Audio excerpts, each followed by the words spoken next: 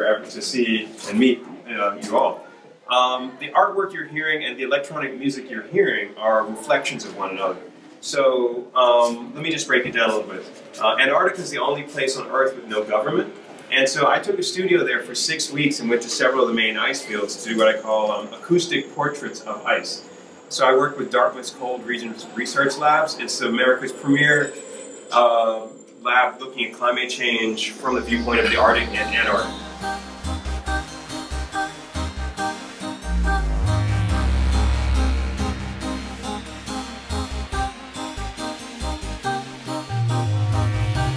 All this electronic music is derived from the scientists that I worked with, and I took a couple of equations to generate the electronics.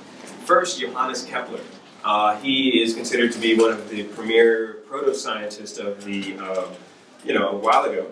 But one day he was on his way home in around 1611, if I remember correctly, and a snowflake landed on his sleeve, and he went home and wrote one of the first treatises about mathematics and nature. Another influence is M.C. Escher and his looks at paradox of perception. This is just a small sampling of the prints, there's a lot more.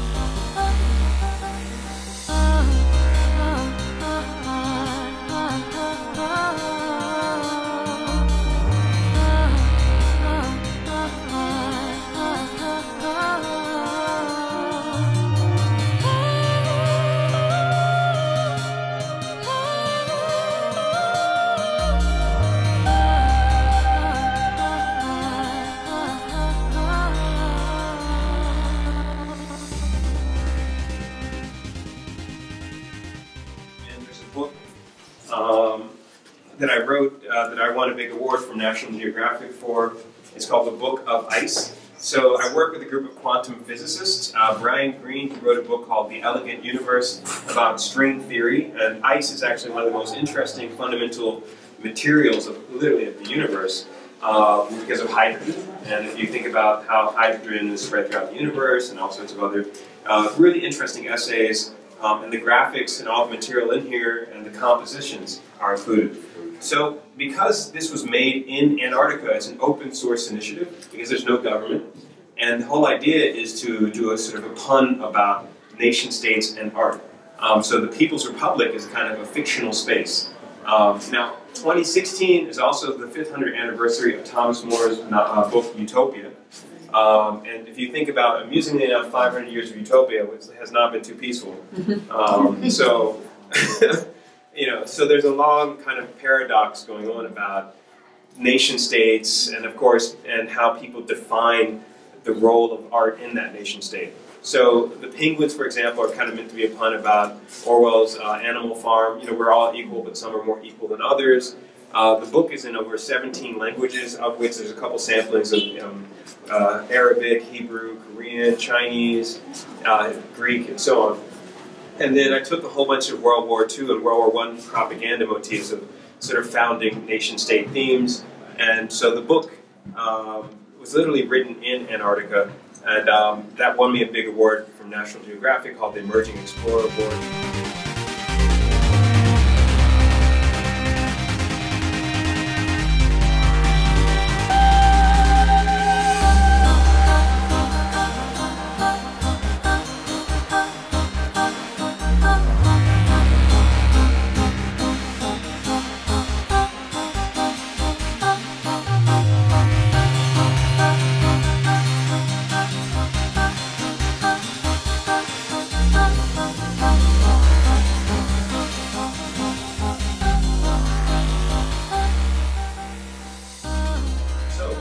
You get a chance. I mean, the pun here is, as you see on the book, it's only the tip of the iceberg, which is, again, a very Freudian. Ice has a lot of resonances. One is, of course, in hip-hop, everybody calls themselves, Ice Cube, Ice-T, again, the white guy, Vanilla Ice, or something like that. But there's always a sense of humor about being cool. Say, for example, Miles Davis, blues, and so on. So the blue motif is part of a kind of a vernacular where you think about how that affects the way we think about landscape and so on. So I'm trying to think of anything else. There's a whole bunch of stuff on it. If you go to djspooky.com/Antarctica, all the music is freely downloadable, and we've had almost 1 million+ downloads of the album of water and ice. And the idea, again, because it's open source, there's a clear directive to say that it's meant to be a new kind of palette where you two can make your own version. And the idea of an acoustic portrait is kind of I think, a conceptual frame looking at artists like Joseph Kosuth on one hand in the 1970s, and he has a book called Art After Philosophy and After. And then more contemporary updates where artists are using data to explore sort of what it means to be human right now. It's a big theme. And if you've even seen films like Westworld or The Matrix or stuff like that, data is becoming more and more of an eerie kind of mirror that we hold up to society. So these issues, and climate change, of course, are part of the basic components. So I don't want to speak too much longer than that, but I just did want to give you some tips that it is conceptual art, and it's not just concept. And just saying that even if you see a print or poster, there's a lot of material substrata underneath that.